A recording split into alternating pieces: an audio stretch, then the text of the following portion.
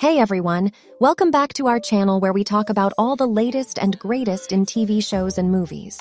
Today, we're going to give you the scoop on the season finale of Quantum Leap, Season 1, Episode 18, Judgment Day.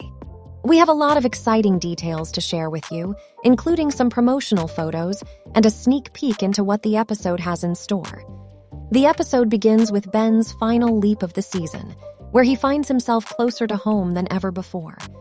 As he adjusts to his new surroundings, he realizes that he has a personal stake in this leap and that the outcome of his mission will have a significant impact on his life. The logline reads like this: Ben's final leap of the season takes him closer to home than he ever expected. But that's not all.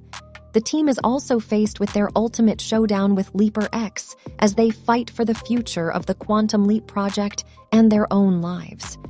The stakes are higher than ever before, and the tension is palpable as the team races against the clock to save their own existence.